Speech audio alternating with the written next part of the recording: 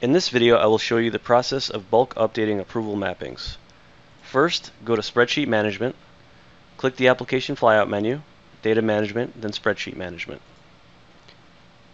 Choose the spreadsheet type BMC template, choose Change Process Setup, and then click Download.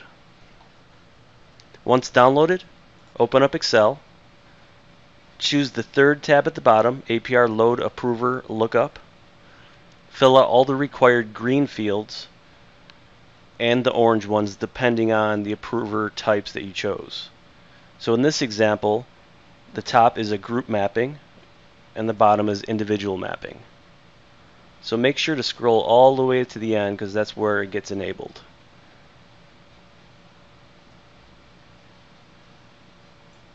Enabled with a status of 1 or enabled.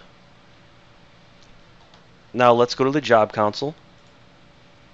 Click the Application Flyout menu, Data Management, Job Console. Click Create to create a new job. Name the job. Choose the company. And save. Click Create using BMC templates.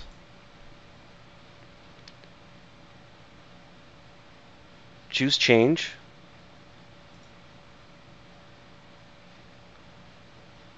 Click Load. Double click to load the template.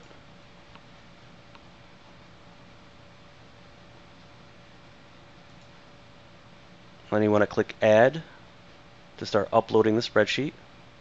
Choose the file to browse to the spreadsheet.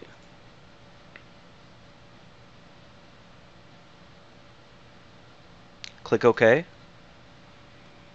Click Save. Now go back to the job. And now you want to change the status to built. Click Save.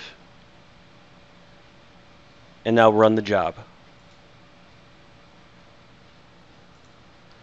Once the job is complete, to verify your work, click the Application Flyout menu, click the Administrator Console, Application Administration Console,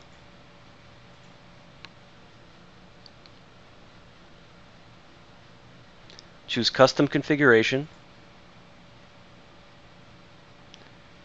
Change Management, Approval, double-click Approval Mappings. Now we could do a new search on this form to find the new mappings that we've created. And that's how you bulk update approval mappings. Thanks for watching. Please like and subscribe.